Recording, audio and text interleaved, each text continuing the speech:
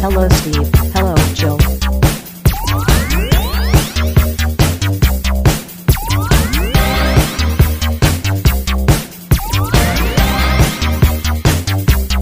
It's time to game classy. And now we are recording.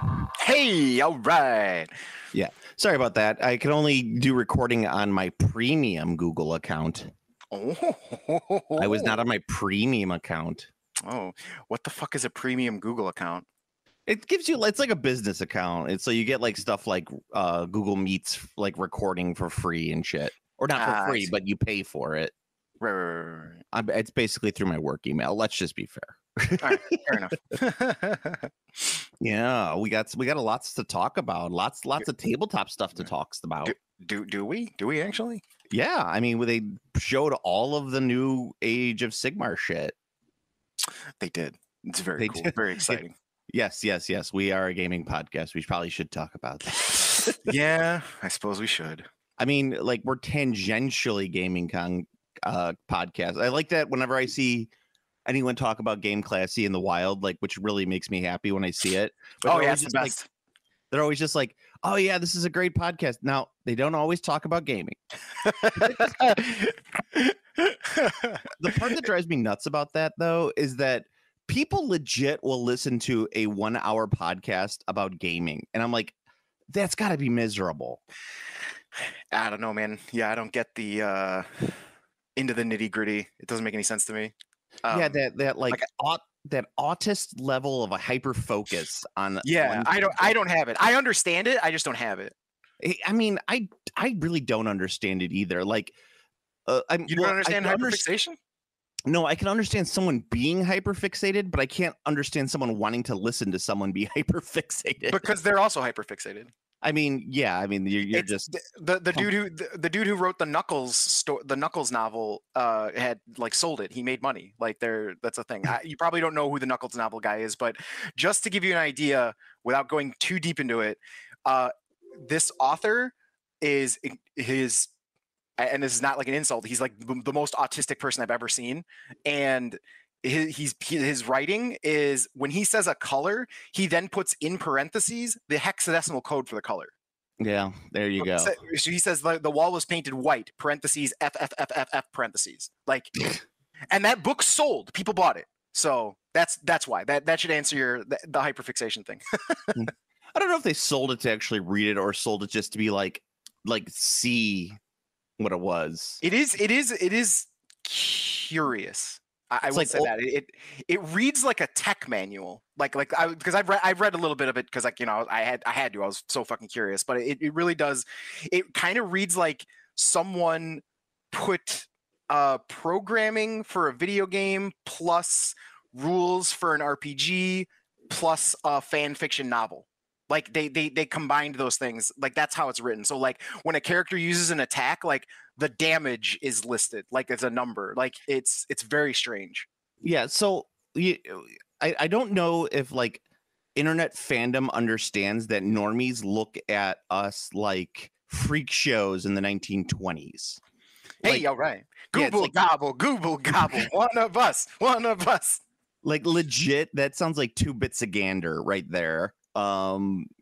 Yeah, like come see the freak to give his Sonic fan fiction. 2 bits of gander. Yeah, no, that one's definitely a 2 bits of gander for sure. Yeah, it's but so there you go. So that's why people want to listen to something where someone just talks about their stats and their roles very intricately. Like I don't mind a little bit of detail, but don't. There was a podcast where I started listening to it, and then they got into like the number of attacks that hit and missed and stuff, and I was like, okay, I'm done. Yeah, I enjoy doing that more in person. Like if I'm talking about like nitty gritty stats of a game, I'm gonna be sitting there talking to a person saying, well, you only got like a 15% chance of actually hitting and wounding here, because if you take this with it's 1/6 of a chance of a hit, but then you have to multiply it by this, and that gives you a 1 in 36 chance. I'll do that in person, but listening to that, it's miserable. Yeah, you know what that is? That's a math lecture, and I don't need math lecture. Do you need a math lecture? No, I don't. I hate math. I don't want to hear anything about math. Actually, the older I get, the more I like math, because it's like You know, when your math teacher's like, math is the only one where the answer is this, you know, there actually is a right answer. And it's, you know, I appreciate that more than I'm older and I don't have to deal with like English major bullshit. But well, I mean, I don't like English either, but I don't like math the most. The shades of gray. Yeah, let's talk about the new Games Workshop drops or previews, and then we'll go into a little bit of the dramas that are going on across the internet. Because there are a couple fun dramas that are fun to talk about, look and point at and laugh and say, how is this affecting your life? Are you this sad of a person that it is affecting your life? Nice. I've got a cool Kickstarter to talk about. And is it the one with the AI art and NFT? No, that's the drama one. I assumed that was what you were talking about. One of the drama ones, yeah. No, that's not it at all. So it's just you just want to put that meme out for most of these people that just is just the guy pointing to grass, you know. Yes. But anyway, so yes, sure. About a week after we did our last podcast, they did the preview for the Age of Sigmar Skaventide box set. Yes, it is called Skaventide. Why did they not call it Vermintide, Steve? Why did they not call it Vermintide? Honestly, it's probably because they would have to pay the company that made Vermintide licensing right for that. Probably not. Games Workshop probably owns Vermintide.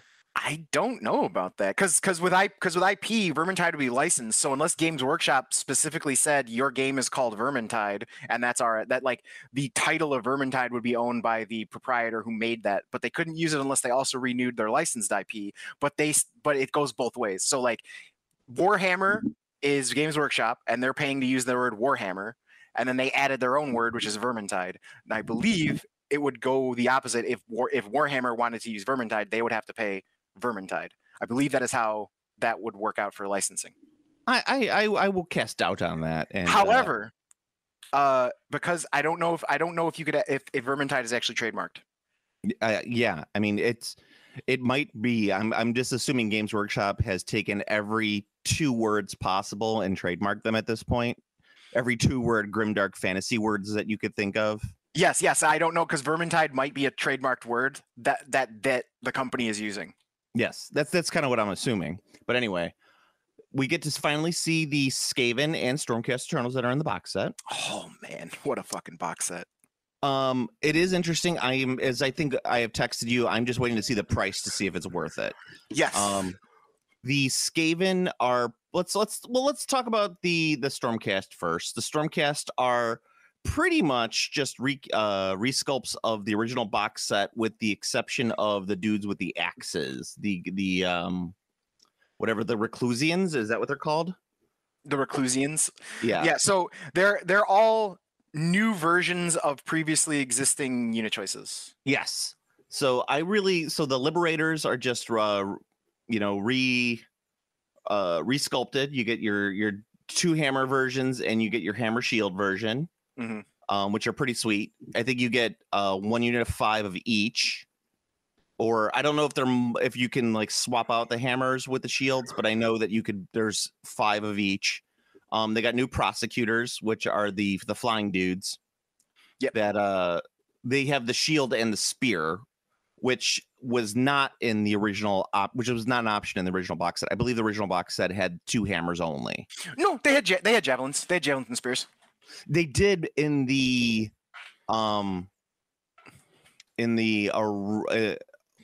box set you would buy separate from the original box set. In the original box set, they only came with 2 hammers. Yes, and the other one had the javelins and spears, and I remember it was annoying because if I remember correctly, the javelins and spears were way better and they were harder. Way better, yeah. So you had to legit buy, like back then the bits trade for Games Workshop was still going strong, so it was not that hard to buy those options on eBay. But still, you had to do it. Right. It was like an extra hassle. But yeah, no, the Liberators look really cool. I'm very, very excited about it. I think everything in the box looks just fucking incredible. I mean, I love the new sculpts. I love the fucking Lord Terminos has such a fucking Frank Frazetta ass pose. Like, I just love that. Yeah, that's very, very Rackham, as I like to say. Yeah. I mean, Rackham's kind of that. what is that like fantasy genre that like Frazetta and at Rackham would kind of I fall just call it under? grimdark. I mean, Is it really. grimdark? Yeah. Okay. Yeah. Well, yeah. It's just a very grimdark pose. It's very cool. I love it. I think it's awesome. What? Yeah, I like the little dude that comes with him. Oh yeah, he's great. I like that he has a fake sword. Yes. It's a fake sword. It's just sconces instead of a blade. Well, I think that's like what's it called? Like a scale, but it's got flames with it. So I don't really understand what he's trying to measure. Whatever he's going to measure is going to burn up. Come on, man, think about it. I will see. I'm okay. So I look at it as a sword hilt that has no blade, and attached to the hilt, there's 2 flaming sconces. Oh, okay. See, no, I saw it as a well, I think it looks a little bit more like that than what I was thinking, which is just like a scale. You were thinking like the truth and justice scale. Yes. And also the Lord Veritant. I do like the detail of him wearing the blindfold. However, I will say this, although it looks cool, that's gonna be such a bitch to paint. I'm sure he has a helmet version though. You can just slap the helmet version on. I mean, he probably could. I'm just saying that it looks like it'll be like a blindfold like that. Looks cool in theory, but in actual practice, painting that is going to be miserable. I'm so stoked. I'm very much looking forward to it. Yeah. I also really like the Night Quester. He's just fucking dynamic ass pose. He's got a fucking torch. Not enough models hold torches anymore. Well, it's because it's hard to paint fire. You're not wrong. But you can always cheat by just making it not look like fire and just make it just be like, no, it's magic. Or you could just cut it off and give him another sword. Also true. Yeah, but I mean, I go with, I use the, you could just use the fucking GW blue or green ghost paint, and then just it shit actually looks pretty fucking good, and it's pretty cheesy easy. Ghost paint. Yeah, it works. You throw the ghost paint on it, then hit it with a little gray highlight, and you're good.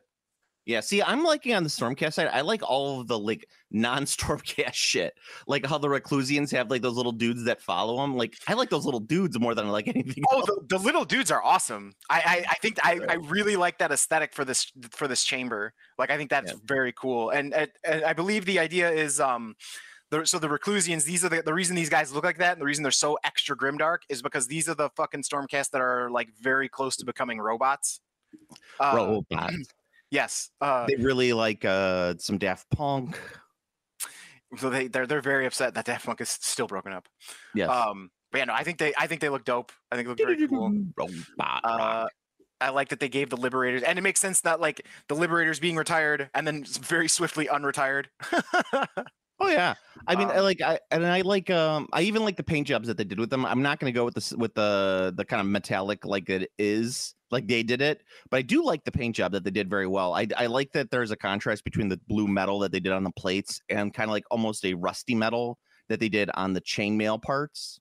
Yeah, like I think that's the legit see the differences in the hues, which I like.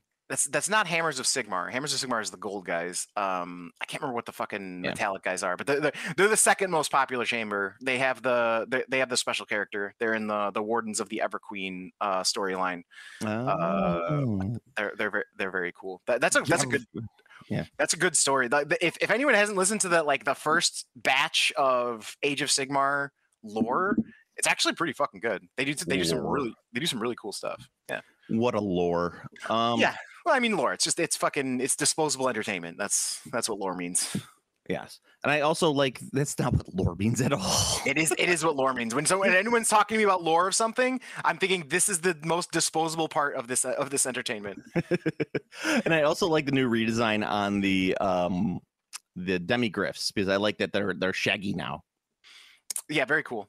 Yes. Long hair. I also the mounted dude is cool as well. With the fucking big ass axe on the Griff Stalker. Yes, that big weird griffin looking thing. The Lord Vigilant.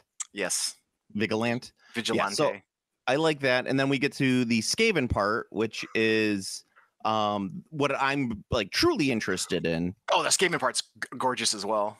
Yeah, and remember I was talking about on the previous cast is like it's all going to depend on the number of Skaven clan rats you get. Like it's going to make it worthwhile. So in the end, it turns out you're getting about 40 clan rats, which is perfect. Yes. Yeah. Okay. So for those who know or don't know, in the old world, 40 clan rats is pretty good for a starter army. Yeah.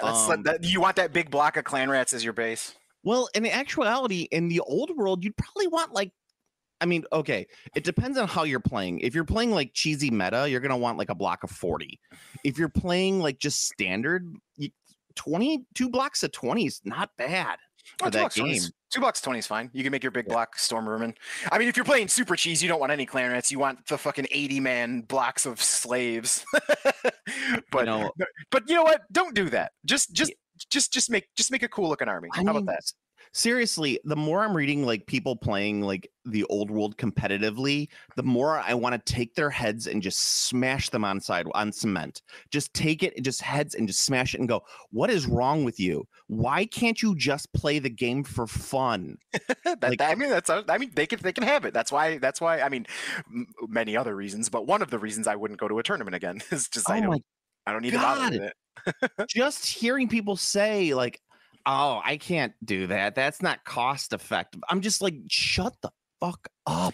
I mean, what's cool. I mean, don't get me wrong. I don't condone like I think the best place to be is either whatever you want to call it. You can call it semi-casual or semi-competitive, whatever you want to call that degree of gameplay. And I think I might be repeating myself from like the last cast, but like I think that's really where you want to be, because you don't want to be, because if you're too casual, then what's the fucking point? Why are you bothering to even play the game? And if you're too competitive, it's like, bro, fucking calm down. Like don't you don't need to take it to like that level of the intensity is like not for like there is not money on the line that would dictate that. I think it's like competitive without being a dick is kind of the level that we're all looking at this point. Yeah. And then, and I understand, like, obviously you don't want to bring like a fucking shit tier army like to the thing, just like you're not going to intentionally make your army terrible just cause. But but you can make it cool. Like put a little bit of thought into it, make it cool, paint it up. You know what? If you're not doing great, that's fine. You just paint up a second army and then find someone to play with at home. Right? I mean, that also works. But actually, speaking of army and assembling, and you were just talking about content, I was looking at and thinking that I believe, and I might be wrong, but I believe Skaventide is the first box set that I've seen that looks literally built to buy multiple copies of optimally, because you actually brought it up specifically with the Liberators. Because I don't think those are, you're going to get the ability to build those either way. So you're going to get a 5-man unit of Hammer Shield and a 5-man unit of Twin Hammer. Now that's not a compatible group of models. You cannot field a 10-man unit of Liberators with that because you can't mix their equipment. Yeah. But if you buy another box set, you have a 10-man unit of Hammer and Shield and a 10-man unit of double hammers, and everything looks to be like, other than the characters, the stuff really looks like you're going to be able to multiply it like that. I mean, maybe. And plus, with a double set of the Skaven would be more than enough Skaven than you'd ever need. Oh yeah, absolutely. Yeah, you also get 3 Skaven ogres or rat ogres, which are the first time that you're actually getting really decent plastic rat ogres, like in a unit size that you need, because one of the big complaints about Island of Blood is you only got 2 rat ogres, and like you need minimum 3 in any case. And then actually in old world, rat ogres are not great, but you should probably, if you're going to field them, you want 6. Yes, and of course the funniest part about that is even in the edition they released, 2 was, I believe 2 was not a legal unit. I think you had to field at least 3 to bring a unit in Warhammer. I think they were a 3+ size unit. I never played Skaven in 8th, so I don't know. Yeah, I didn't either. So that's why I've top, like if it was 6th, I know for a fact 3 was the minimum. Yeah, I do know that in 6th edition, I believe 3 was the minimum, or it might have been 2 with a Packmaster. Yes, that's still a 3-man unit though, which you wouldn't have 3 models to do if you got the Island of Blood set. Yeah, you would. There was a Packmaster in there. Oh, was there? Oh, okay, cool. Yeah. So yeah, you get the 3 in there. They're 3 really nice models. You get the Rattling Warp Blaster, which is kind of a fun little bicycle thing. It looks great. It looks really fun. I love that. I love that it has just. I love the Skaven design of like dudes just pushing shit. Yeah. No, I'm with you on that one. It's very, charming is the word I would use for it. It's very charming. No, it's very charming. And you also get 3 Giselles, which are in plastic for the first time, and they look fucking great. Yeah, they look awesome. They look real good. Yeah, no, I'm very excited about this box set. So hypothetically, let's say that you buy your box set and you trade someone your Stormcast for their Skaven. So you have 2 Skaven armies at that point. You'd have 80 clan rats, 6 Giselles, 6 rat ogres. That's like more than enough for a decent the old world army if you wanted to do it for the old world. And 2 warp blasters, which you could just use as lightning cannons. Yeah, you could use those as lightning cannons, or you could use them as a what are the support weapons called? I can't remember. They'd have the kind of thing. There'll be a little big for that, but I think they'd be a little too big for the warp fire thrower. Warp fire thrower, yeah, something like that. Because warp fire thrower is a cavalry base, and there's no way that thing is small enough to fit in a cavalry base. You're probably right. But then you get they also have the Claw Lord on the Gnaw Beast, and I think the Gnaw Beast looks a little too emaciated, but it's still a pretty cool model. Yeah, it's sweet. Yeah, I have the old do you remember the old Clan Pestilence character on the rat? Yeah, that dude on the rat? Yes, I do. I fucking love that figure. It's one of my favorite figures of all time. He's a great figure. God, what was his name? His name was like Lord Festus or some stupid shit like that. Mm-hmm. But I love that figure. He's the entire Lustria campaign was a complete wet fart from Games Workshop, but that figure was so good. Yeah, they kind of blew that campaign, huh? Which I mean, maybe it wasn't the fact that that campaign was bad, but that was the follow up to Storm of Chaos, which is like, how are you gonna follow that up? Yeah, it's like, well, we have this book, and you could play like one of 3 armies in it, and everyone was kind of like, oh, and they were like the 3, like, I shouldn't say 3 least popular, because Skaven are always kind of popular, and Lizardmen are always kind of popular. Lizardmen are always popular despite my belief that Lizardmen are popular. Mm-hmm. Like, I'm always just like, Lizardmen, no one plays Lizardmen, and then people do like playing Lizardmen. This is true. But it's kind of like when I talk about like fetish porn, where it's like, you know, you see you see these people constantly begging for like, could you do this as a big titty dragon lady? And you're just like, who wants a big titty dragon lady? But I guess this guy does. But it's like you see enough people asking for big titty dragon ladies that you're like, oh, this must be a thing. Yeah, when are they doing the Skaven Broodmother model? That's true. I'm sure there's be enough people asking for that. Give me the Broodmother. But that's actually that's the most interesting thing that I'm liking out of this, is that if they are doing Skaven, I'd like to see the add-on units that they actually put out for it in this new edition. Like, will they be doing new what are the Clan Pestilence guys, the monks, the plague monks? Didn't plague monks get pulled from the roster? I thought they were one of the retired models. They are, but are they doing new ones? Oh, like are they removing them completely from the game, or are they doing new sculpts? Are they going to do new plastic Clan Eshin gutter runners? Like, that's the shit that I'm interested in seeing, because I would love to see an army of ninja rats, right? And with Shogun being on the tube, it would be apropos at this time to do a Japanese. Is that show any good? I hear everyone's talking about it. You would absolutely fucking love it, because it's all in Japanese. It's subtitled. The entire thing is subtitled. Oh, sick. All right. Well, except for a few parts where they're talking English, but the vast, like, if it's a Japanese character, they're speaking Japanese. That's fine. It can be like one of my tutors where we talk in mostly Japanese, but then sometimes we randomly go into English. Yeah, and then you could play the new Assassin's Creed, which is all in Japan, and you could get upset that there is a black character like every other chud on the internet. Why would I be upset about that? There's literally a very extremely notable black samurai. I know. I'm just. I mean, are people really upset about that? Do they not know who Yasuke is? Like, is that a thing? I mean, like, no, people just like to be upset about things. Okay, very good. Yes, the show that's going to go into one of my vast internet throwing your hands up and getting angry moments for people. But yes, so that's kind of the release for the new AOS, and they did announce something that I wanted to touch on, which is the what is that mode called? The Spearhead, which basically is Age of Sigmar on a board. Yep. From what I'm hearing, it's basically I'm playing AOS, but it's board game style. Yes, it's a smaller, faster version of the game, and that's what they're launching in the starter set for you to play. Like, so you're going to have an actual playable starter set. Yeah. So what it looks like is it's a double-sided board, that's kind of like the size of the standard board that you use for like Warcry or Necromunda or any of the other, smaller games that we talked about on the previous casts. And then you just play on that board, like that's it. And there's like some cards that you play.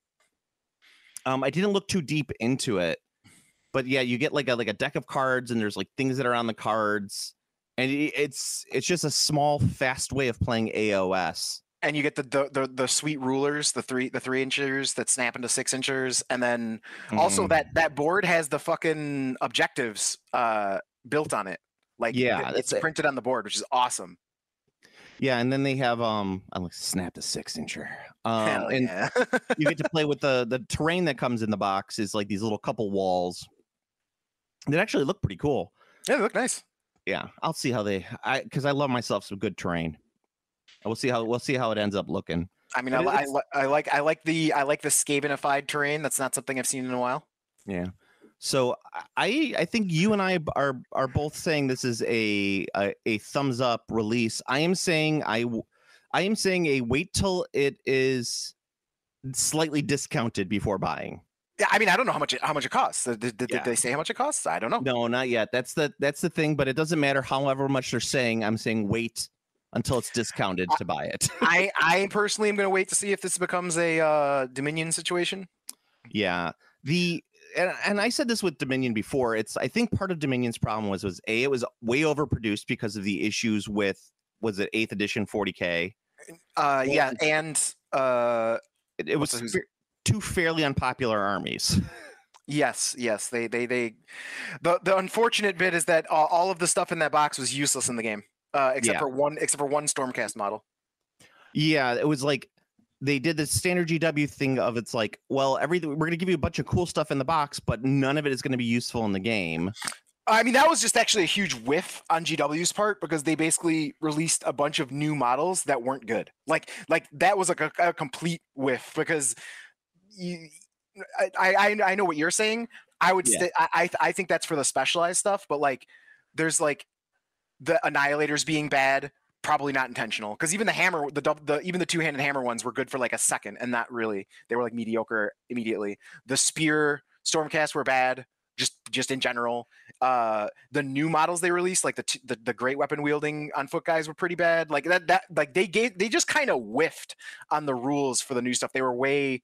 We talk about overtuned a lot. They were way undertuned, I think. But I think that's a standard GW thing. Most of the stuff that they ever release in starter sets is not good, especially in Age of Sigmar. It's always been that way. Oh, I know, but that transferred to the actual releases as well. Because like normally you'd have like the Annihilators. Like the Annihilator that came in the box was the hammer and the shield one, right? So you'd assume, okay, well the one that you can't build is going to be the better one, which was accurate. Okay. The two-handed hammer one was better. But the two-handed hammer one was also bad. Like that was the problem. Is like I see what you're saying. Yes, everything was bad. Yeah, and then the new orcs, whatever they're called, are just the Cruel Boys. The Cruel Boys were never just as popular. Like I think a lot of people loved them until they saw the rules. Yeah, I think that there's. But I also think there's a level of people who are like, where are my hunchback orcs? You know, like they like the classic design. But I'm not saying that the models weren't cool. I did like a lot of. I really like the Hobgoblin models. I thought those were great, and I love the color scheme that they painted them too. Yes, the Hobgoblin slitters look awesome. Yeah, I just feel like that entire box set was a big whiff on many levels, which is why you could find it as low as like $100, which is an excellent price point for it. There's tons of them around. I mean, and in theory, that might end up being a good way to pick up some a cheap way to pick up some good stuff for the new edition, depending on how the Cruel Boys are redone. Because the Cruel Boys are going to be completely fucking overhauled. Yeah. Trust me, they're going to be completely fucking overhauled. Because they are going to be the future for orcs because they're discontinuing the Savage Orcs. Like the direction is going to be they want Iron Jaws and Cruel Boys to be orcs. Yeah, and what's it called? The Stormcast, the ones that were in previous edition might be better this edition. Who knows? Yeah. So we'll see. Yeah. So I mean, the Skaventide is probably my feeling is it's going to be like 225. That's going to be my feeling on the actual MSRP. Okay.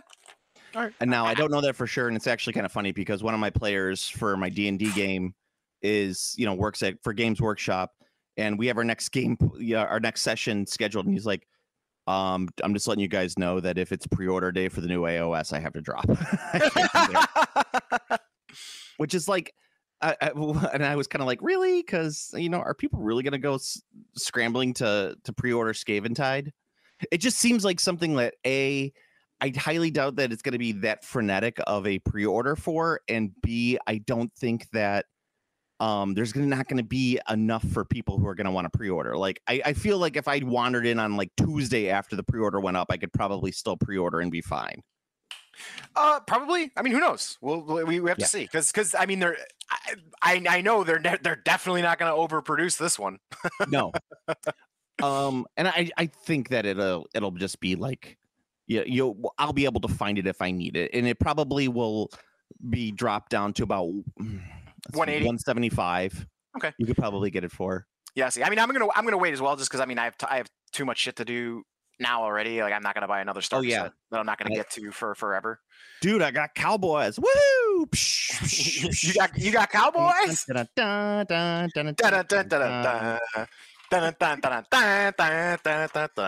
gotta get a city slicker to go with that. No, that's Back to the Future Part 3. Is it? Oh, yes. No shit. Okay. Yes, that's always my go-to cowboy song. I immediately made it City Slickers in my head. Yes. Norman. Hello, Norman. New York City. Go watch the original City Slickers. It's a great movie.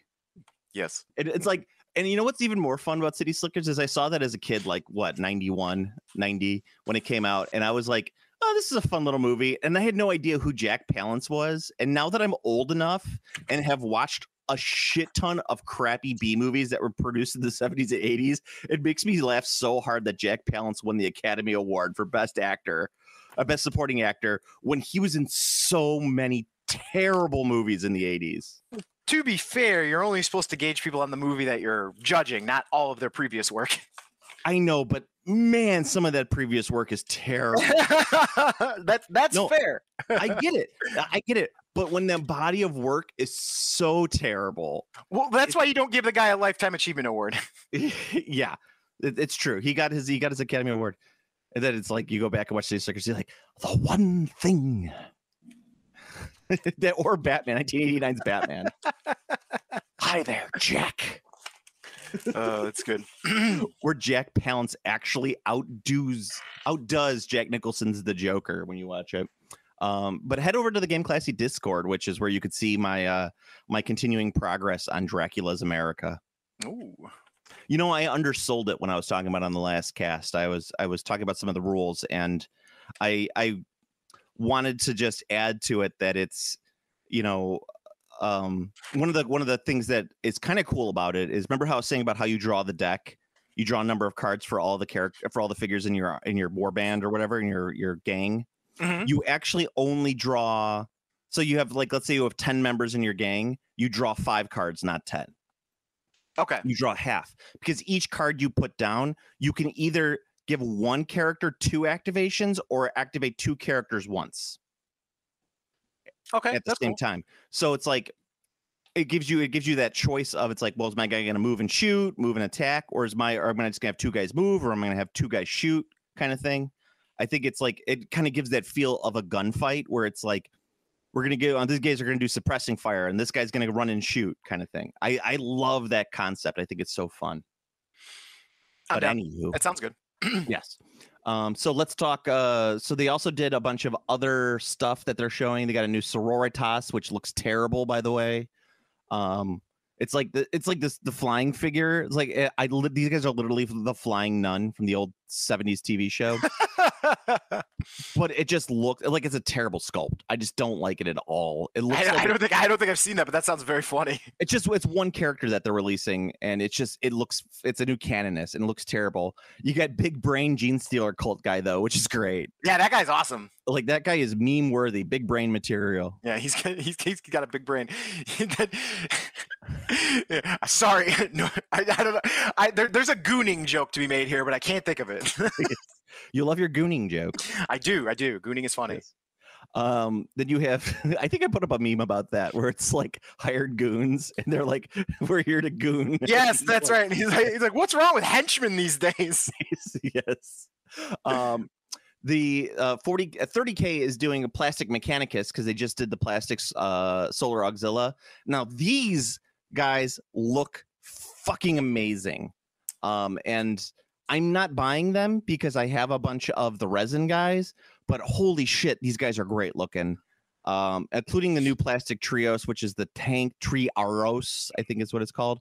New plastic, what's it called? The big cyborgs. Those guys look fucking great, and a new plastic Magos, which looks great. Everything about this release smells of just of talent.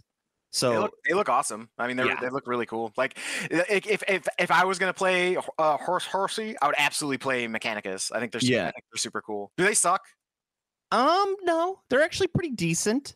Okay. And they're really cool on what you could do with them. That's fine. Yeah, I mean that's the key. Like I just don't want the shit to suck, because like playing an army that sucks is not fun. Like it doesn't matter. Like no matter what, it's not fun playing an army that just flat out sucks. I don't know their rules that well with their new release that they had for this edition. But I do know in previous editions there was a very high dependency on the big bots. So you'd have a lot of big bots in your army. Okay, I mean that's cool. Like I said, it's cool. I mean they look neat. If I ever do a Horus Heresy, I'm absolutely gonna do them because I think they're fucking dope looking. And I'd rather play Horus Heresy than 40K. So. Oh yeah, and I would love to do an army of these guys, but I would probably do big bots because I like the big robots the best. They really do look like 1950s sci-fi robots, pretty hard. Oh, yeah. So they're absolutely Forbidden Planet all over them. Yeah, I do like the Thalax too, which are kind of like the medium-sized robots. I think they're kind of fun looking. I like their design. Yeah, and I like they're not zombies. Those are cool. Like everything about it, and I love the poses that make them look like zombies. Yeah, they're dope. Yeah, I mean, that's what I say. Everything about that release, I really, really like, and I like that they have the Triaros, which is in plastic finally, and hopefully they'll have some what's it called? Some variations so that you can build the other tanks that they have. My favorite thing with the Mechanicus is they're big, kind of super heavy, so to speak, that they can throw in their army is basically just a Titan gun thrown onto a tank, like 2 tanks, and it just rolls around the table and just pie plates everything. So it's one of my more favorite things, but it's kind of awkward and weird to use, which is fun. But yes, that's the Mechanicus. Legions Imperialis is still kind of chugging along with their new release, Devastation Talarn. I believe all of the things that have already been paid for will be produced, and then they will discontinue that game. Yeah, I agree. That is my 100%. I think that is what's happening with that game. They're gonna make everything they've already paid for, and then that's it, done. Because as far as from what I've heard from all sources, is that game is a fucking flop. Yeah. So and then Necromunda is getting Hive Secundus, which kind of looks like a second edition for Necromunda. They're not saying it's a second edition, but I believe it is a second edition. Maybe it's a 1.5. Yeah, it could be. I see it as, so the first edition of Necromunda was like a a tunnels game. This is kind of a tunnels game. It's they're kind of doing what they're doing with Warcry as well, where it's like we're kind of getting away from gangs and we're going towards smaller kind of army, like war bands for armies. So they have like a Gene Stealer cult war band with some actual Gene Stealers, and then they have the Spires, Clan Spires. So it's kind of like a combination of the two. I'm not 100% sure on that. I don't follow Necromunda as much, as opposed to just going like, fuck, these models are cool. Yeah, that's basically every time. Just like, damn, those are fucking dope. Those are dope. I wish I cared more to paint those, but I don't. I gotta paint cowboys. They're all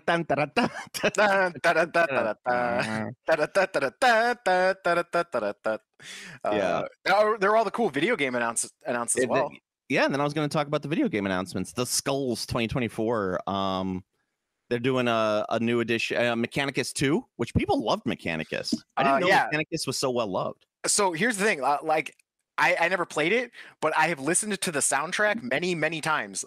People love the soundtrack to Mechanicus. It's fucking great. It's really good. Like right now, everyone listening, fucking boot up your YouTubes and go to direct it to the Mechanicus OST for Warhammer 40,000, and you will be blown away. I could not believe how fucking good that soundtrack is.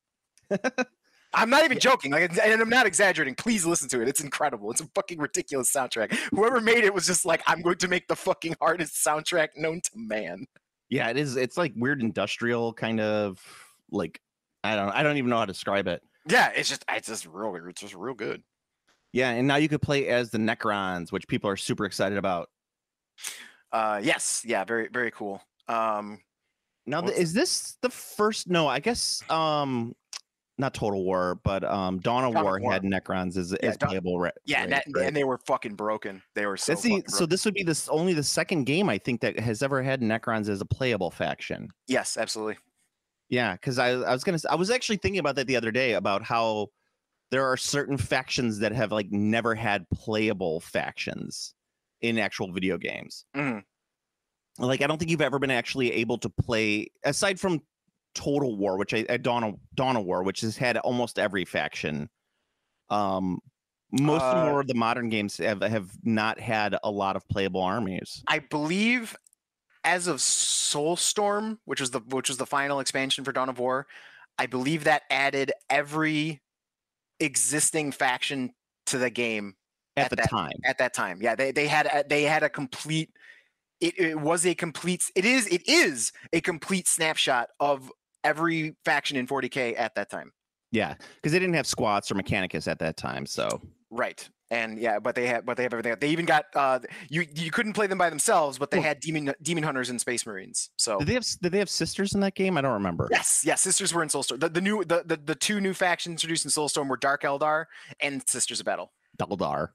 Yes, the Deldar. And it is unfortunate that they never finished. They never actually got to do a balance patch. So Soulstorm is still quite playable, but it's not really. It's very imbalanced. So they're doing a new version of Talisman, the game that you always get confused with Warhammer Quest. Yes. Yay, Talisman, a game that's been out for 30 years and has rarely changed its rules. I mean, it's a 5th edition digital. The biggest thing about it is that the base game is going to be free, so that's really cool. Oh, that's cool. Space Marine 2 is getting a 3-player co-op mode so that you can play Helldivers with Space Marines. Hell yeah. I mean, it sounds kind of cool. I've been interested in Helldivers because I've just heard good things about it. But of course, I'm kind of not been playing video games lately. But so Space Marine, I'll give it a try. Space Marine 2 might actually make me buy a PS5 because I want to play Space Marine. I mean, it looks awesome. Yeah, I mean, I might just buy Space Marine on my Steam. But I mean, as long as you got a PC that could run it, it's looking like it's going to be pretty intensive. I got a 8 megabyte graphics card. I think I should be okay, right? I don't know. I have to see it's impossible to guess with PC games because it's all about their optimization and shit. It's really annoying. Optimization. Then the Space Marines are getting a VR game, which is fun. I don't know if you saw the video with the guy putting on the VR helmet, and I was just like, this guy takes himself super seriously. I bet you he plays like Sisters of Battle and takes it super seriously.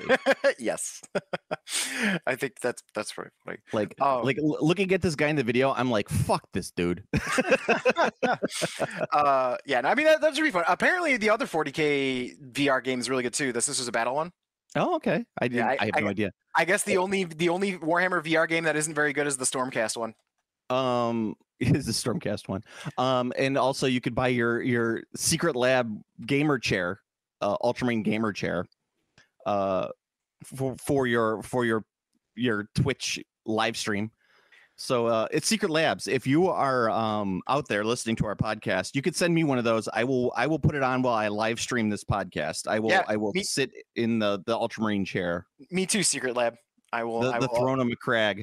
Yes, we will gladly take a sponsorship, and we will review your chair and play and stream from them. I'll be like, I had to cut a hole in the bottom so that I could poop while playing because I'm so hardcore into playing that I have to poop while playing.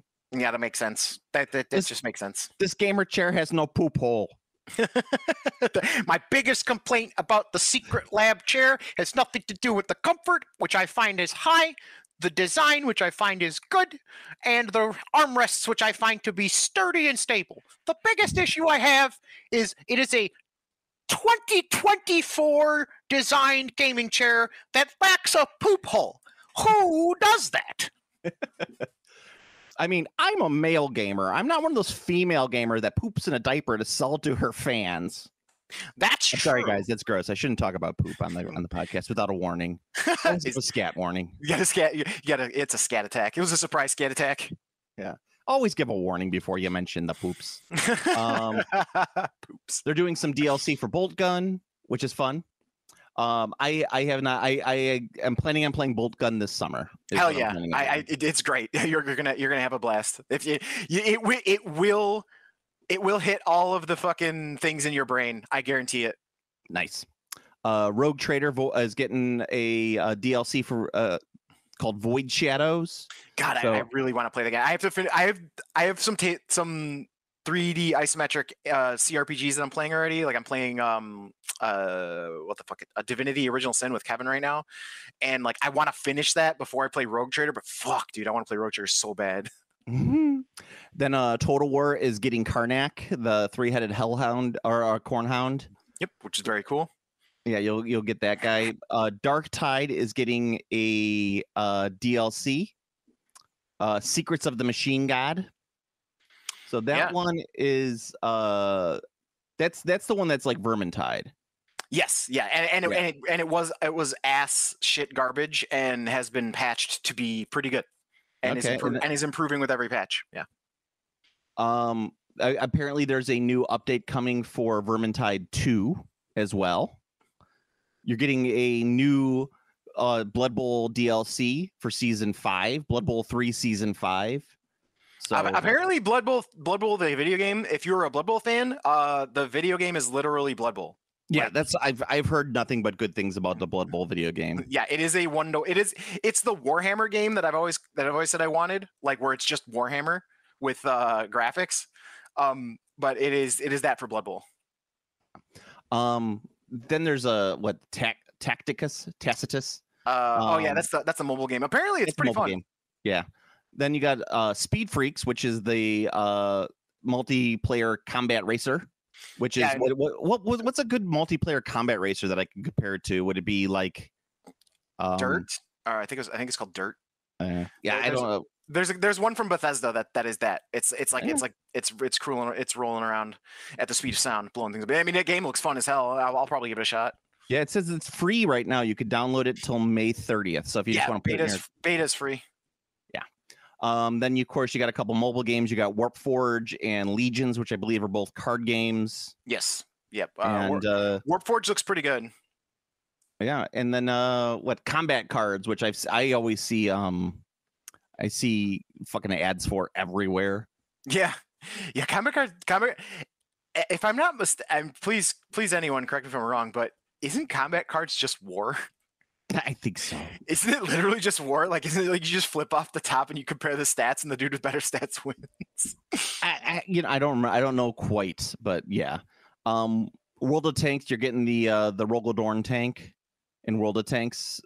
So don't be spoiling real world military secrets now. Yes. Or child porn, which is also what's shared on World of Tanks discords. That's true. So I always, how I always talk about the best organized fetish on the internet is feet fetishists. Mm-hmm. I take that back. The most well researched and documented fetish on the internet are World of Tanks players. They must masturbate over tanks constantly. Also airplanes. Oh yeah, and just military equipment in general. Like Oh no, sorry. I mean like commercial airplanes. Like anything. Like here's the thing. This is one of the reasons that everyone should feel extremely safe flying in a commercial airplane. Every commercial airplane that crashes is a wife that dies. Understand this. Oh, okay. That is literally how it is. Like the fucking mechanics who work on that shit, they are into those planes. So trust me. Someone is babying that fucking plane. Okay. I'm just I guess, but I'm just saying the World of Tanks players, no one fetishizes a mechanical object more than World of Tanks players. In lore, in Games Workshop lore, the Mechanicus of Mars are literally just World of Tank players taken to the extreme. I can see that. Yeah. Yes.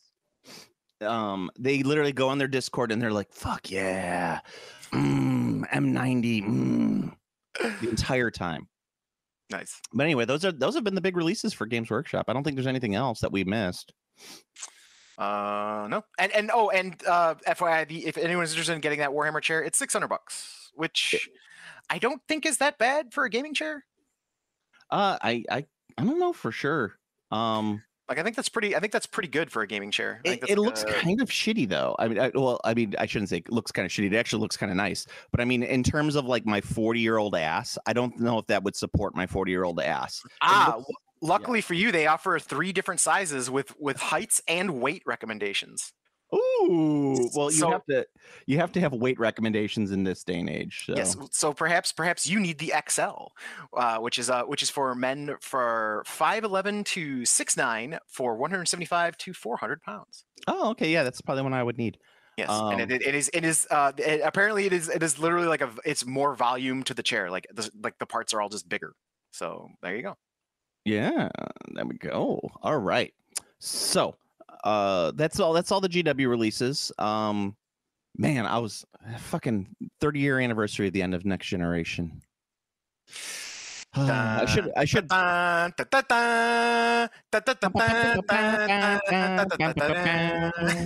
really should watch All Good Things in this weekend as a in memorial of the Next Generation. You're right. I should watch All Good Things as well.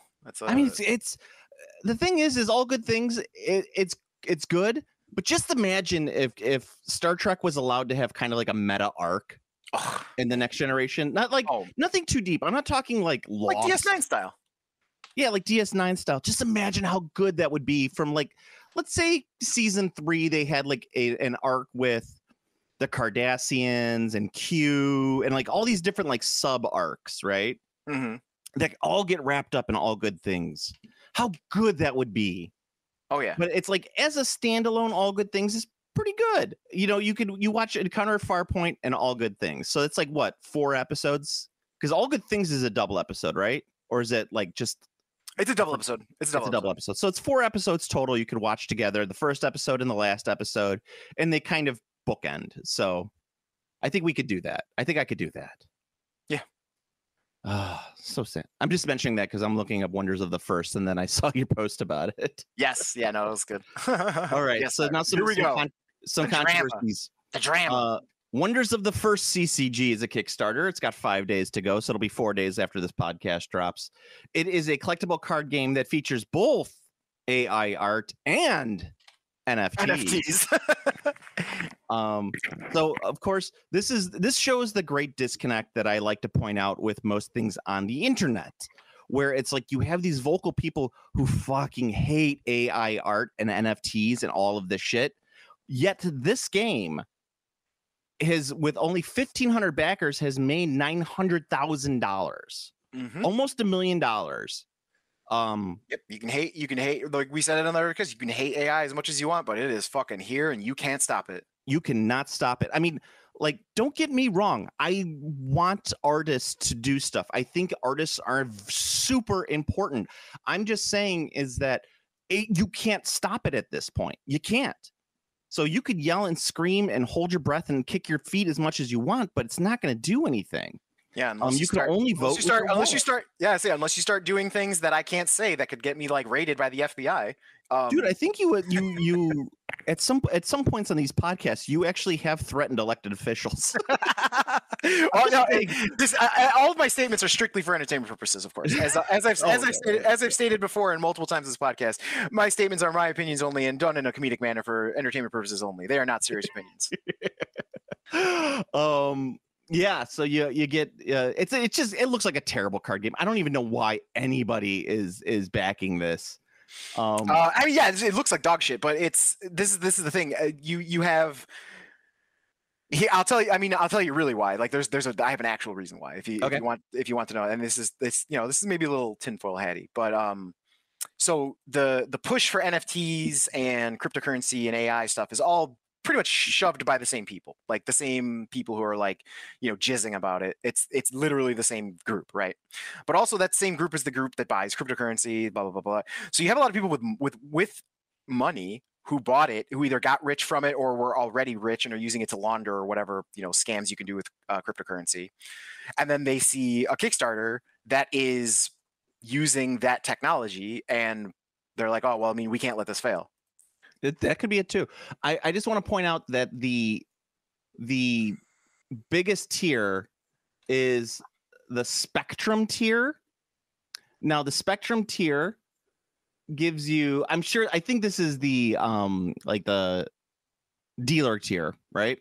So you get 5 cases of first edition booster boxes and a horde of the highly sought after silver pack box toppers, with 30 of them, 2 cases of starter decks, the Kickstarter exclusives, all of that. So a playmat, rare playmat, exclusive uncommon playmat, common playmat with 6 art designs to choose from, and a Kickstarter exclusive promo card.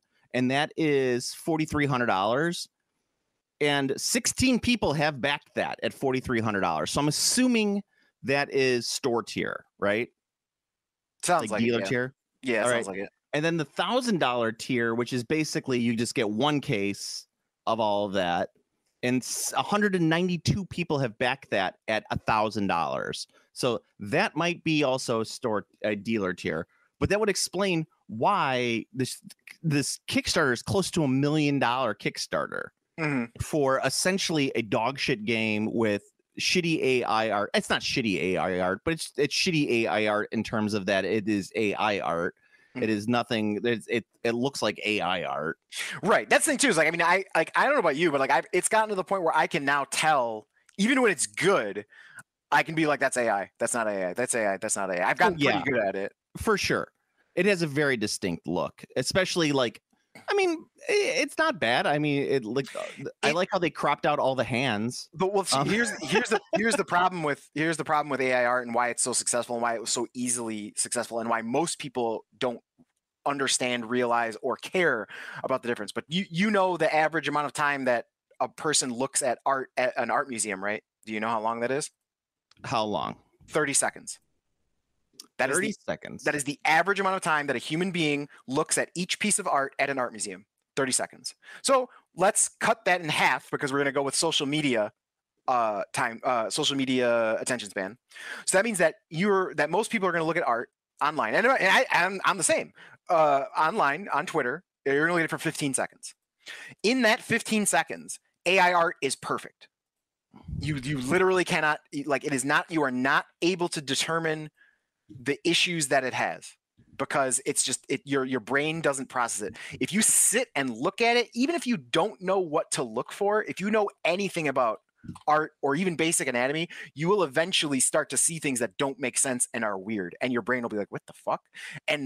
But the reason it works is because the average span of time that people spend looking at art doesn't matter. So that's why I think once people actually get these cards, I think people are going to slowly realize, like, oh, these kind of look like shit. I mean, sure. Yeah, I think who knows? I mean, I can't say for sure. I'm just saying because like there's a few AI artists. Well, like, oh, that looks nice, and then like I look and I'm like, oh, that like as you look closer, their hand is like holding something, and you didn't notice it first, but notice it's like, oh, they have 11 fingers. Yeah, exactly. That's what I'm saying. It's like they probably got someone who knows how to do it, at least to do the stuff that's going to get rid of the extra fingers and things like that. Right. That's the other thing too. Is it straight? Like, I mean, not knowing their design process, it could be AI guided art, because I know there's a couple artists who use AI for their own art, and what they do is they've trained the bot on their art. Like, they've trained it on just their art. So what they do is they then prompt the bot to essentially give them. They use it as a time saver. So imagine it to put it in a perspective. It would be as if I could wave my hand and have models for Warhammer that are already at the I've washed them with contrast phase. and now it's just time to do highlights. That's the equivalent of what training it on your own art does. Because when it produces art, it looks like yours, but there's gonna be all sorts of problems. But fixing, adjusting, repainting, going over it, creating a new piece out of what it produced, doing all that work is still way faster than you doing the, building it up from nothing. So it might be AI, and I call that AI guided art. And I think that art is just fine because that still has a bunch of criteria. Because I don't ever mind people taking shortcuts. Shortcuts are fine, but completely replacing it is wrong. And also, they're trained on their own art, so it is their own style. So yeah, that's. I mean, yeah, I like everything. It's a tool, and but my whole thing is always going to be, you're not going to stop it. You have no power. Welcome to capitalism. Yeah, it does, and it does suck that it was basically it was immediately jumped on as a high-speed art theft machine. Yeah, well, exactly. But anyway, the controversy-wise is people, absolutely hate AI art and NFTs. They're review bombing it on Board Game Geek right now. So I think it has a 1. I think it might be one of the lowest rated things on Board Game Geek. Yeah, Board Game Geek. It's rated as a 1, yet it is still making $1 million. So the designers probably don't care. Oh, they definitely don't. They definitely don't give a shit. Yeah, I mean, I'm sure the production cost on the game is going to be relatively high from what I see. Like, you got to produce a lot of cardboard, but they're still probably going to end up with, I don't know, a couple $100,000 in profit on it. But I don't know the costs on that sort of thing. I've never really looked it up myself. Yeah, considering the fact that they're not paying for artists, I think that's a big deal. Oh well, that's the thing. They might be like, there's one of the biggest controversies recently was for a game called Champions of Otherworldly Magic. Yeah. And Champions of Otherworldly Magic paid their artist, quote unquote, $90,000. Okay. To generate art, and he made all of their art. It was one guy. He got $15,000 a month while doing this. He worked 2 work days each month. So he literally worked 16 hours for $15,000 to do this. He generated all the art for them, and it looks great. Well, that's kind of what I'm assuming is something very similar. Is that they paid like some dude a small amount of money to make sure that the art that they're generating doesn't have extra fingers and blends well and kind of has a consistent look. Yeah, and people were furious about it. And this is the thing. I actually just to stroke myself off about it, is like, I literally talked about how AI art should be used. AI art should be used by artists to train on their own style to help them do shortcuts. But immediately it was used to just fucking steal every piece of art on the internet. Oh yeah, absolutely. Yeah. So there you go. As I tell people with AI art, you don't hate AI art. You hate capitalism. Yeah, you hate that. You don't hate AI art. You hate that AI art is used to generate profit. Yes. So they're not even working off the labor of one person. They're making off the labor of all people. Yes, it's just like machine translation. Machine translation is still dog shit. It's still bad. It's been bad. It's still not good, but it is cheap and it is free, and because it exists, it devalued the entire industry of translation. Yes, you hate capitalism. Go hate on capitalism. Don't hate on the Trench Crusade, or not Trench Crusade, on Wonders of the First, or whatever it's called. Get yourself a hammer and sickle tattoo. Grow out your beard. Put on a Marx poster and educate yourself. Put on your Che Guevara T-shirt from the '90s, the vintage that you paid $60 for. Yes, capitalism. It's so funny. Yeah, I don't know. It's very silly. I don't know. It's just one of those. I mean, I don't know.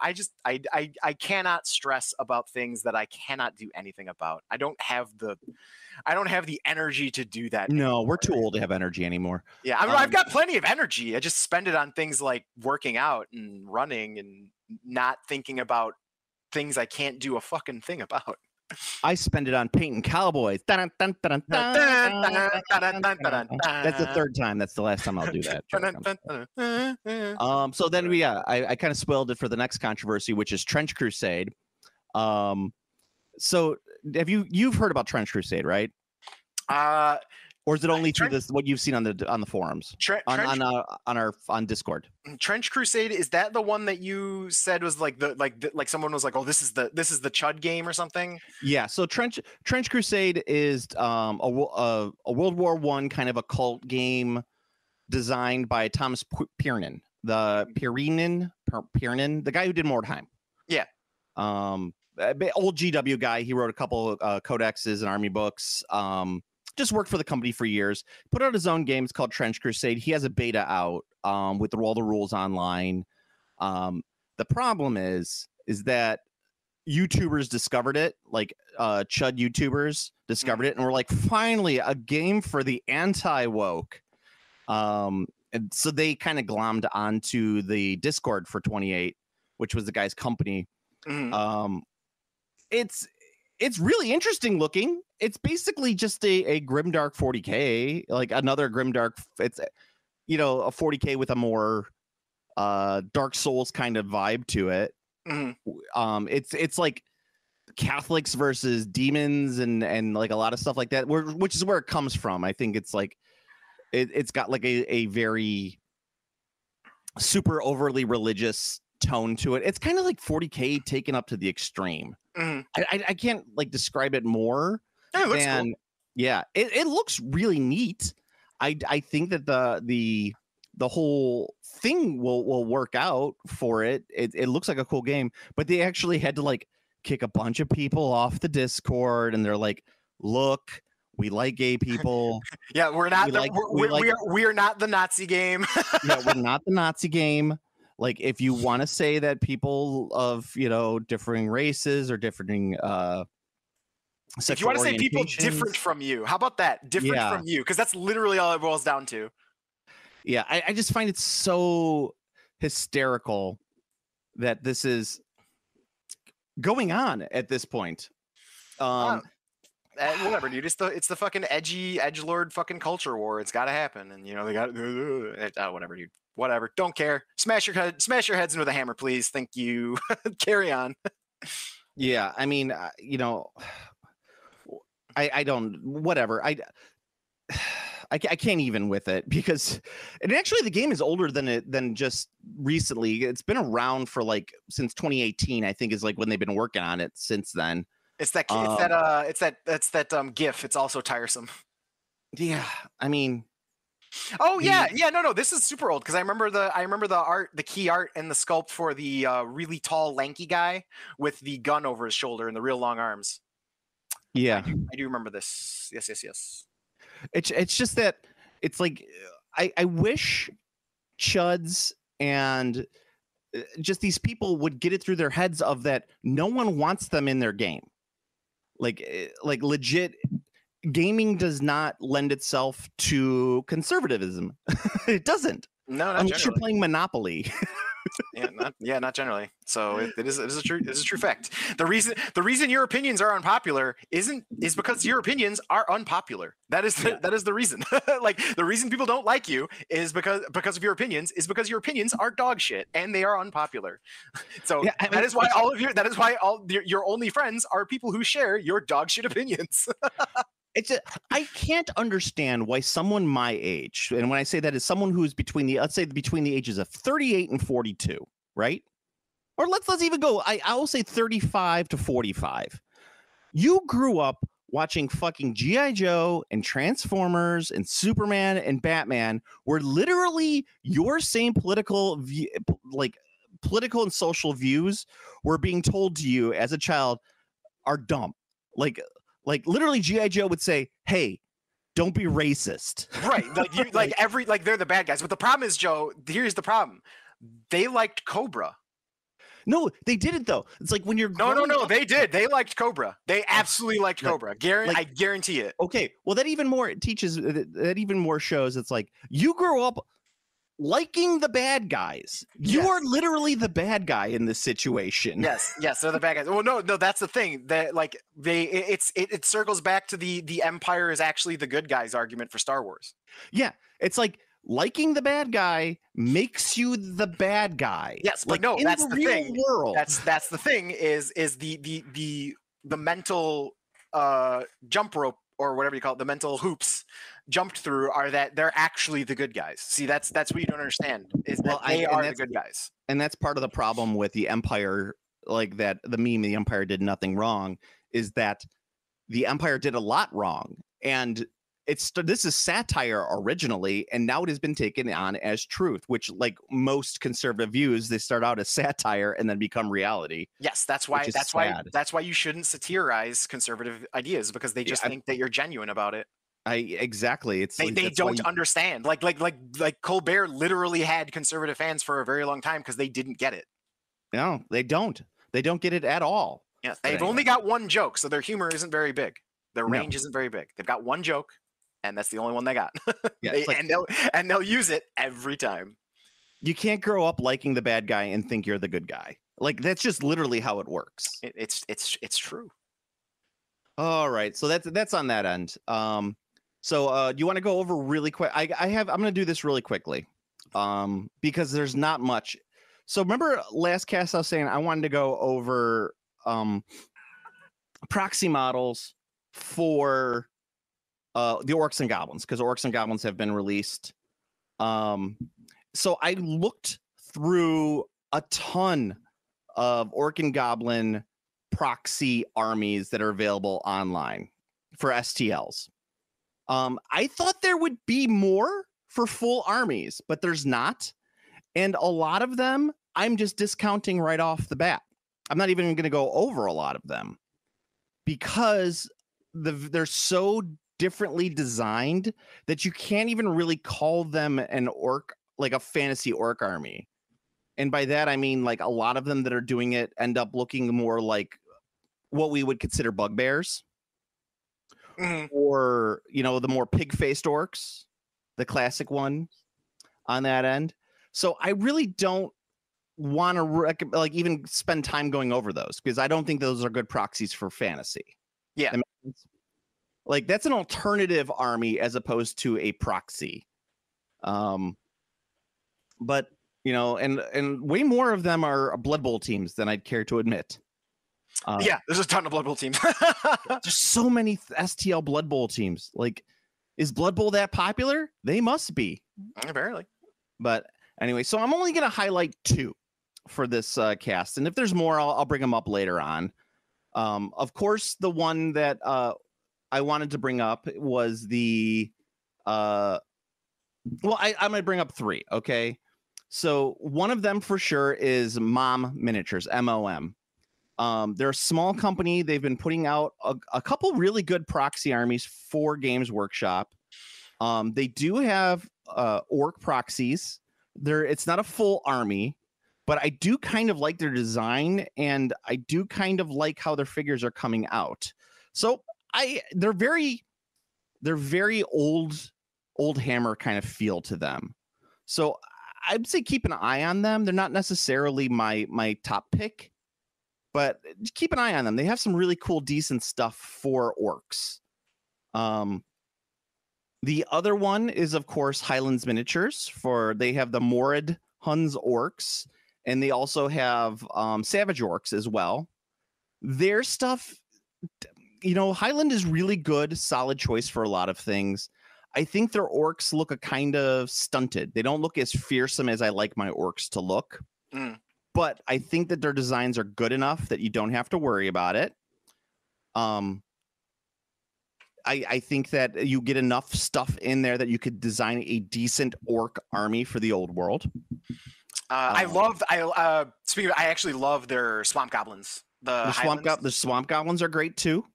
I think the swamp goblins look awesome. They have fucking badass movement trays. And they're doing the what's it called? What is it called? Like the more standard goblin, like the hill goblin or whatever they're called. Oh yeah. Mm-hmm. Yeah. They're working on those now, so you can get more of the step goblins. That's what they're called, step goblins. I really need them to make more Tomb King models. Yeah, well, that's part of the problem when you buy an army before they've released all the STLs. Yeah, it's like fuck. It's like all the good, I got the bulk, but all the cool shit, I'm waiting on it. Yeah. So yeah, I also really like their dwarves. Their dwarves are excellent. Oh, the dwarves are excellent, and I'll get that when we get to the dwarf part right there. Let's see, what are they working on right now? They have more Empire models for this month. Sorry, Steve. Sorry. Oh. Yeah, they have the new Landsknechts, cavalry, horses, all that fun stuff.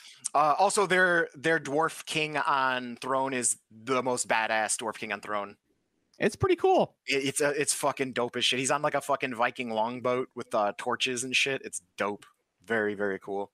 I will likely do Highland for my dwarf army for Old World. Oh, there you go. Yeah.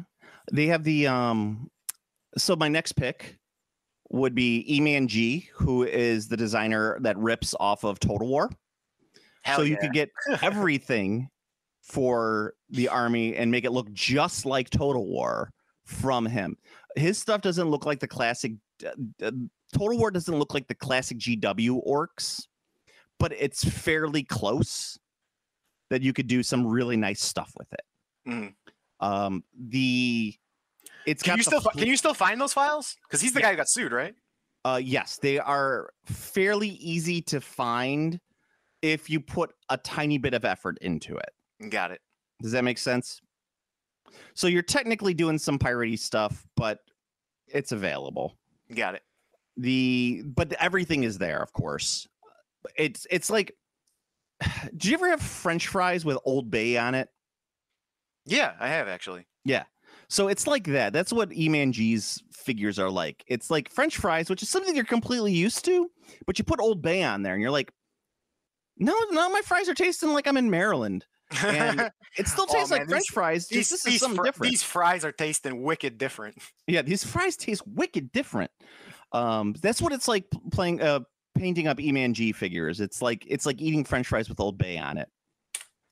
For those who don't know, look up Old Bay. It's actually a very delicious sauce in a spice. If you live in Europe and you never tried Old Bay, give it a try. It kind of gives you the flavor of the East Coast of America. It is good. But then my winner of the whole thing. So I told you I was only going to be a few this time. Because, like, for example, Raging Heroes, which is a company that I really like, their orcs look completely different than like normal orcs. Yes. Like a lot of them have like more proportionate style, but there's some cool stuff. Like they do a Squigoth that's fucking great looking. And I would love to do that Squigoth, but the rest of the orcs kind of just look like more humanoid, more human proportions, just muscular, kind of like that D&D style orc as opposed to a Warhammer orc. Mm-hmm. Artisan Guild is kind of the same way. Like I would print these out and use them for D&D, no problem, but I would not use them for Games Workshop. Yeah, you'd have to. Well, if you did use them for Games Workshop, you'd have to do an entire army of just them, or your style would look really fucking weird. So here's my winner, my pick for the best orc and goblin proxy that you can get. Avatars of War orcs and goblins. They are GW styled up to badass level. You get everything that you need, and it's fucking awesome. Yeah, Avatars of War is great. But I mean, the Avatars of War, the sculptor is he's an old GW sculptor, if I remember correctly. Yes. From like way back when. I think he did a little bit of stuff for them. Yeah. I don't know if he actually ever fully did Games Workshop stuff. I thought he did, but I'm not sure. I thought he did some hero sculpts. He may have done some hero sculpts. I know he did a bunch. The metal stuff for the King Avatars of War have been out for decades at this point, but he does STLs. He has everything on there. It looks so goddamn cool. One of my favorite things is the Orc Warlord mounted on the Wyvern. It is unbelievably cool sculpt. And it's balanced, unlike a lot of the orcs on Wyverns that you would see. They just don't balance well. This one is balanced and it looks kick-ass. The goblins look fantastic. The goblins look mean and cool. The Wolf Riders look fantastic. I know everything looks fantastic. Yeah, you can also get everything. I want to throw something out real quick. This is something that's very different than all of these other things you've said about. And this is very important for Avatars of War. You don't have to have a 3D printer to get all the Avatars of War stuff because you can pay. They have an official link on their site, which is only-games. which is from My Mini Factory, but you can get them printed for you for Avatars of War. And like, to give you an idea of the price, that badass orc on Wyvern that Joe was just gushing about, which he should because that model is fucking dope, is $55 USD. So that's cheap as shit. Yeah. They're troll, and like everything is multi-part. So if you want that multi-part experience that you used to get with the orcs and goblins, it all comes there. You can, put them all out there. They have swamp trolls, snotling wagons, like everything. I think the only thing that they don't have is a giant at this point, but I could have missed that. It could be just not in the orc and goblin section. But they're really good. I love Avatars of War stuff. I don't recommend it for a ton of things, but for orcs, totally do it. Their beastmen are awesome too. Their beastmen are awesome. Their ogre mercenaries are great. Everything that they do is good. Yeah. all the stuff's good. Yeah, but as I say, I don't recommend them for everything because I think a lot of their stuff is over designed in many ways. But for the orcs and goblins, I think it's cool enough that you could get, like, the Goblin King was one of my favorite figures I ever got from them because he's the big fat Goblin King. And so yes, that is the issue with them, is that all of their sculpts are character level. Yeah, that's why I say they're a little over designed. Yeah, so they're awesome for your characters, your unit champions and stuff, but man, you do not want to be painting the figures with this much detail for your rank and file guys. Just saying. Yeah, so I mean, like, I say if you're gonna go with a proxy army, go with them. It's a good shit. I think, let's see, what's their what do they got on the new STL this month? I'm gonna see. Have they put up anything for June? No, they haven't put up anything for June yet. Currently for this month, they have a bunch of Iron Jaws. The heavy plate orcs are up, and they look really great. Of course, and everything looks great. I say it looks great, looks fantastic, looks badass. It's all it's everything. Yeah, they're drool worthy. Everything on this. Please check out Avatars of War. Anyone? Yeah, they're good. Yeah. Great. So for Avatars of War, as opposed to for orcs and goblins, as opposed to any other of their armies, it's that I think their design works well for the orcs. Yes. Does that make sense? They're very, very savage and brutal looking, as opposed to Highland, which makes them look kind of like doofy, but they're not doofy. They're not like, oh, these guys are goofy looking. It's just that in comparison, the Avatars of War stuff looks mean, and that's what I like about them. Yes. I also really, really like their Savage Orc Warlord, who has the giant sea turtle bone armor. Bone armor. Yeah, I thought that looks really dope. Yeah, so check it out. That's my recommendation. And you know what they have that no other army has? The Nasty Gits, the backstabbers that were released for 8th edition. That's true. You never see those anywhere. No one ever does those, and they have them on that. I would love to see Avatars of War do Skaven. I think they would do a really great job with that. Their undead is really cool looking. I wouldn't necessarily call it for a proxy, but you could do some cool stuff with that as well. Some great hero models on that end. But aside from that, you said you had something you wanted to talk about, a new game. Oh yes, Warlord. Warlord. It's not new. It's Warlord Saga of the Storm. It's an old TCG from the 90s. Warlord of Erwan. No, Saga of the Storm. And it is coming back. It's on Kickstarter right now.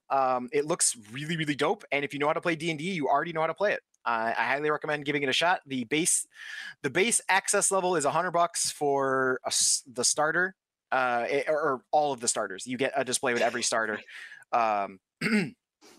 So it gives you 6 decks, and each deck also comes with a booster pack, a D20, and it's got your how to play, and it's very, very cool. I cannot gush about it enough, but it is one of my favorite card games ever made. If you like D&D, if you like classic fantasy art, and you like work done, speaking of AI art, if you like work that is done by guaranteed human artists by hand, that is all the art in Warlord is done by that. So That's kind of weird. Like you're mentioning, so this game was popular in the 90s, and this is a new edition, right? So here's the thing: it's not a new edition yet. It's a new edition because it is 100% compatible with all of the old cards. The only difference is they're changing the card pool that will be legal for what is essentially going to be their new standard format. Okay. So like I was just thinking that like there's so many card games that have been discontinued that you'd think someone would just buy up and reprint, right? So depending on the game, yeah. Yeah. So for Dungeons and Dragons, for example, like Dungeon Crawl Classics takes a lot of the old D&D dungeon crawls and repackages them, right? Yeah. And there's like there's Dungeon Crawl Classics, like they did the nice two book set of like Raid on the Borderlands. I think they did that, or maybe I'm thinking it's another company, but I always think Dungeon Crawl Classics. Yeah. But you could do that with, like, for example, the One Ring card game. Like, how come that hasn't been reprinted at least? Well, that's the thing. It's great that you used the One Ring as your example. Is all of the like some of the most popular CCGs were licensed. So I would imagine that trying to bring back the Lord the Middle Earth one, the Lord of the Rings one, that's probably a licensing nightmare. I mean, yes, it would be, because you'd have to buy it from the mechanics from whatever company originally designed it or whoever owns the rights to those mechanics. Yeah. Then you'd have to, like, with the art involved with it as well. Iron Crown Enterprises. Crown, there you go. Is the company that made that. I don't even think they exist anymore. No, they don't. So, but they're, either A, their mechanics would be in the public domain, or B, you'd have to buy the rights to the mechanics from whoever owns them. Then you have to get the art, and then you'd have to get the license from, Middle Earth Enterprises or whoever. I think it would be the Tolkien estate probably has most of those. Oh, Iron Crown still exists. They're only producing RPG books. Okay, there you go. So yeah, there's some stuff that goes on with that, but I'm sure there's got to be a way of getting around some of that. So for example, another good one, Netrunner, like the classic 90s Netrunner. Mm-hmm. Like, why don't I like? I'm surprised that who owns Netrunner right now, is that Wizards? I believe nobody owns. I believe Netrunner is a meat lockered IP right now. I don't think anyone owns it. But it was owned by Fantasy Flight, right? It was licensed to Fantasy Flight from Wizards of the Coast. I mean, from Wizards of the Coast. Jesus Christ, what a tangled web. Yes, but I mean, like, someone putting out a reprint. Okay, here's a better one. Disney. It probably has the money that someone could buy the old Decipher game for Star Wars. Like, and they could just put out like a box set of the original Decipher game and just kind of be like, hey, here's a throwback to the original Decipher game. It probably does not cost that much money to buy the rights from Decipher at that point. To do a very limited specific reprint like what you just said, that's going to be a different animal than relaunching a card game. So I'm just saying, like, just like a straight up reprint of the original game, putting it out there saying like, hey, here's a blind box, so that you could have the feel of opening up packs in the 90s and finding your Star Destroyer card or whatever, your Millennium Falcon. Yeah, I don't know if it's just to strictly actually bring back and just do a reprint, like if you wanted to reprint Jim Lee's C-23, like I don't know. That is an interesting. I don't think anyone's ever done that. Yeah, or like Games Workshop just like saying like, hey, remember the old Sabretooth Horus Heresy game? Here's a reprint. Have fun with it. Yeah, I don't know. That is interesting.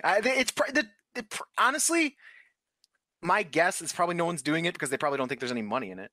No, and that's exactly right, and that's why it's like you have to find something that really hits that nostalgia button. Like, because like perfect example, you said Star Wars, like the Star Wars Decipher game. There's a brand new absolute megaton smash hit Star Wars card game that you can play and buy right now. So, is it really that big of a hit? Oh, it's a giant hit. It's a smash. It's a smash success. It's one of the most successful card games in years.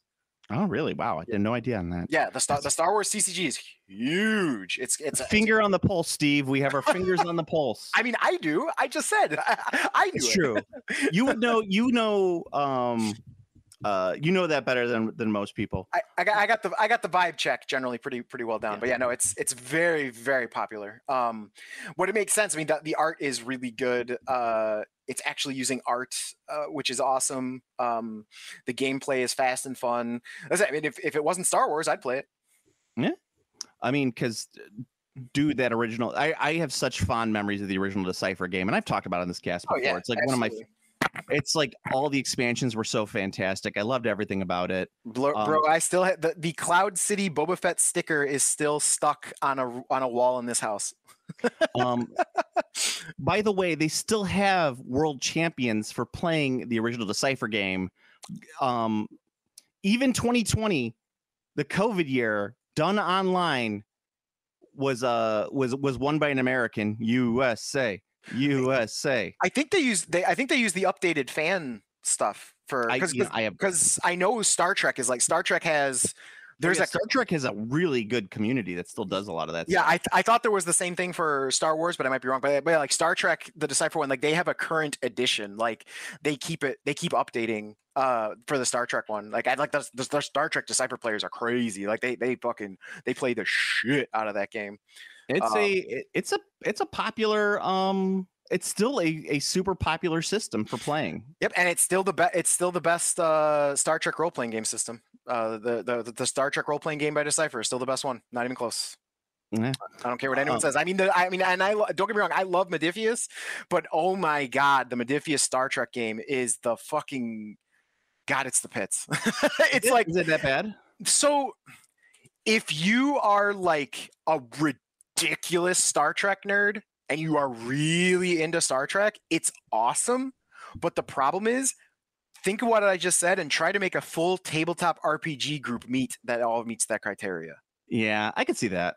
That's the problem with it. It is not friendly to people who are not very, very familiar with Star Trek.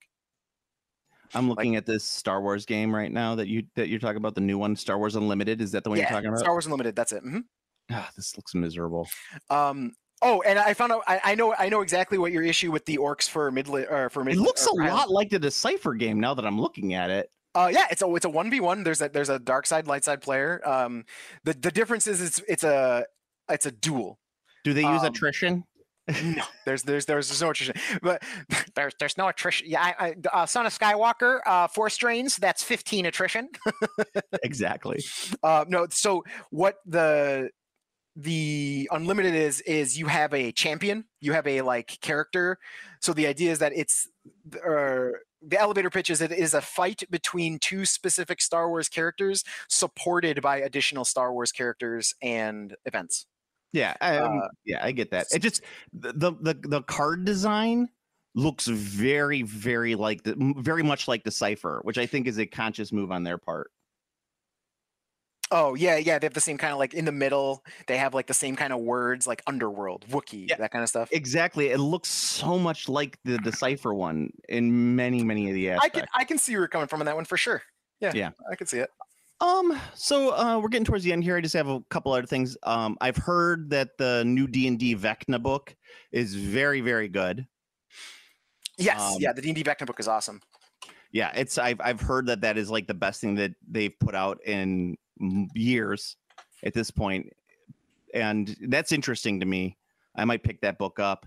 And I've heard that rumor that the new D&D, D&D 1 or whatever they're going to call this new one, or just Dungeons and Dragons edition, is going to be dropping. So check this out. So they're not. So Dungeons and Dragons, it is not 6th edition. They are not calling it 6th edition. They're not even calling it 6th edition. They're not even calling it 1. 1 specifically is the app. Beta. It's the app. So it's the app. Okay. Yes, 1 is the app. So what they are doing is they're releasing Player's Handbook, Dungeon Master's Guide, and Monster Manual. And what they are titling them is, and it's kind of dumb, but it's dumb, but it's also genius. It is going to be called the Dungeon Master's Guide 2024, the Player's Handbook 2024, the Monster Manual 2024, and the other ones that still currently exist are going to have 2014 added to them. So you're going to be able to. So you're still going to be able to buy Player's Handbook 2014. Still be able to buy Player's Handbook 2014. You can buy all 3 of the books. Yep. No, it's genius. It's fucking genius because it's fucking genius. And I'll tell you why it's fucking genius, because they're cashing in on habits of gamers. So they're cashing in on anger of gamers too. Right. And what they're doing is they're releasing the most gentle new edition possible, which means they're going to fucking print money, because the Player's Handbook 2024 is going to be a better, superior release to the Player's Handbook 2014. Simple. It's just simple. There's 10 years of development into the book. Like, it's going to be a better value. It's going to have more content. It's going to have better content. It's going to have more up-to-date content. It's going to be very streamlined. Because if you think about it, like, how much of the original Player's Handbook are people using? Way less than they think, but their mental mindset is like, I don't want all of my books to go bad. So what you do is you just release new, better books.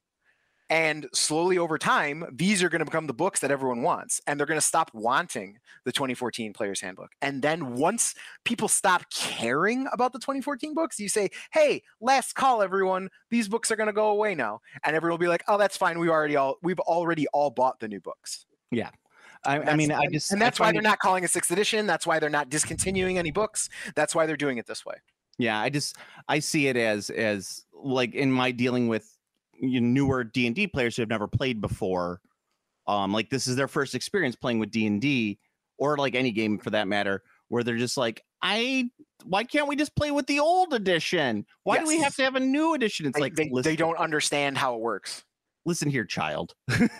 But that's okay, because now Wizards is doing it all. They're literally doing everything. They're keeping the edition, they're keeping the current edition and making an edition at the same time. So it's genius. So they're dropping in which is also weird, is they're not dropping all 3 at the same time. They're doing a staggered release, with the handbook coming out first in September, the Dungeon Master's Guide in November, and then the Monster Manual gets updated in February. So it's like, it's not like month. It's like every 2 months you're going to get the new You're getting a new version of this book. It's because it's just the 2024 editions, Joe. They have found a way to keep the Dungeons and Dragons as a perpetual motion machine, because now when they do the new Player's Handbook, they can just do Player's Handbook 2033.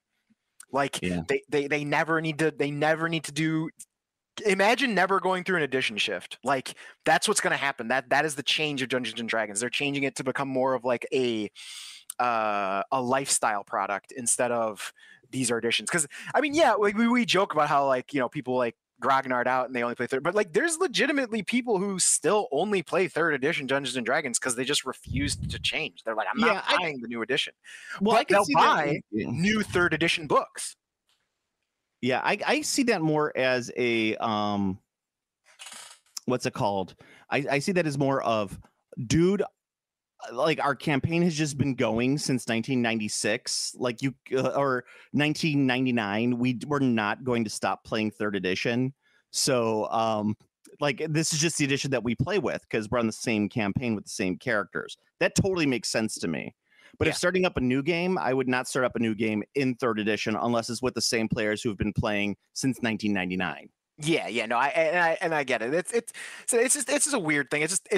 And with RPGs, it's a lot different than TCGs or minis games, because if you refuse to buy the new TCG stuff, that's fine. If you want to keep playing, sure, you're just gonna get fucking destroyed. Like, you'll never win. Like, eventually, at some point, your deck will just not work anymore because it will not be as good as the newer cards, and you will just lose. So you will either naturally be phased out because your stuff isn't good enough anymore, or you will be forced to buy new cards. With role-playing games, that doesn't apply, obviously. No. And one thing I just wanted to add on Vecna is that one of the things that I was like, wow, it's a full campaign that will take you from levels 1 to 20 with the characters. And it's supposedly just like pure D&D member berries. Yes. So if you like D&D, or like you read the books in the 90s, like the all the Dritz books, or any of the other, like all those other trashy books that came out in the 80s and 90s that take place in the Forgotten Realms, you're going to love the campaign because it's going to bring up all those things. And you're going to be like, Remember Elminster? There's Elminster. Yes. Yeah, so that's going to have all of that stuff, which is not saying that I wouldn't want to play it, because I'm not a huge fan of those novels, so I never really read them too much. I mean, I read the Dritz books. That's about it. That's all I've ever read. I'm trying to think if I ever read any specific Dungeons and Dragons fiction. I don't think I ever have. Did you never read the Dritz books? No. Wow. I'm not going to read a fucking 20-page sword fight. I'm out.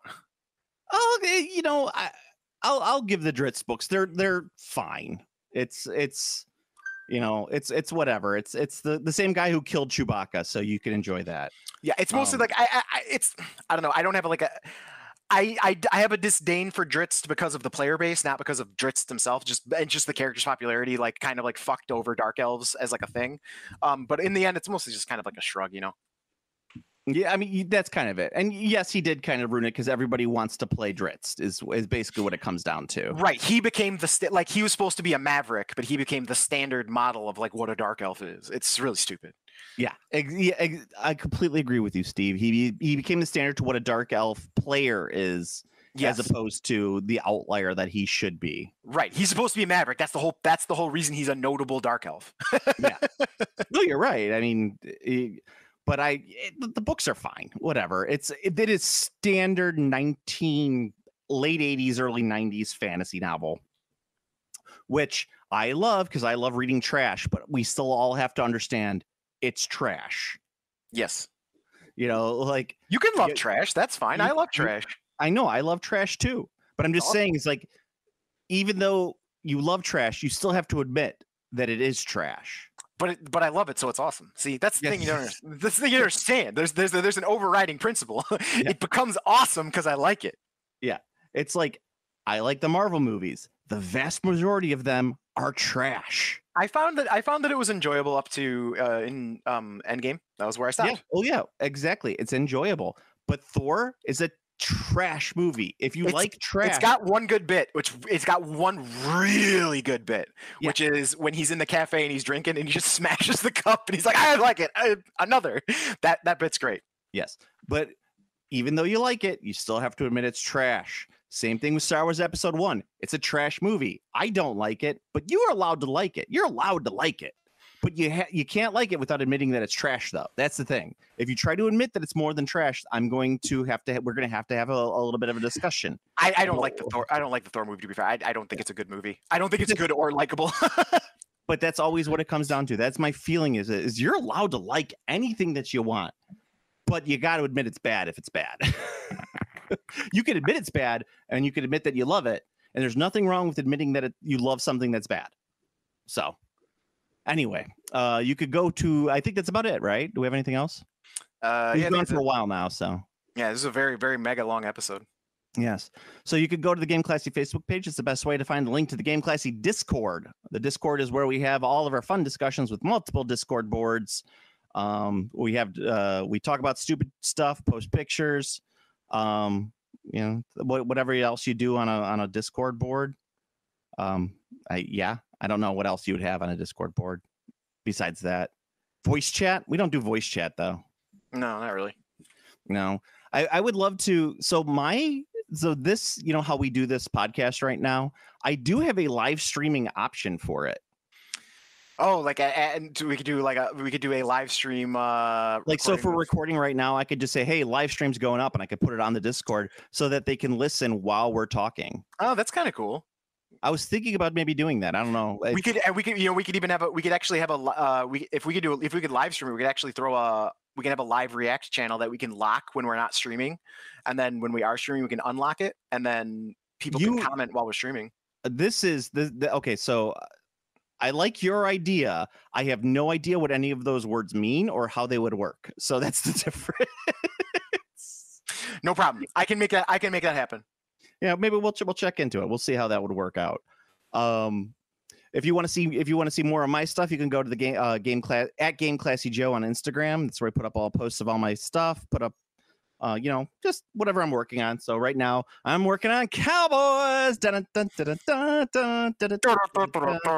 that was not the last one. I know I said it was the last one. And if you want more of Steve's stuff, you could look at him on Blue Sky at Command Throw on Blue Sky. It's true. So Steve, wait. Oh, if you want to, we also have the podcast up on the iTunes, and we have it up on the Twitters. We have it up on Spotify now. So we are on Spotify. Get our numbers up so we can get those sweet, sweet cents. Hell yeah. Yeah. So Steve, until next time. New York City.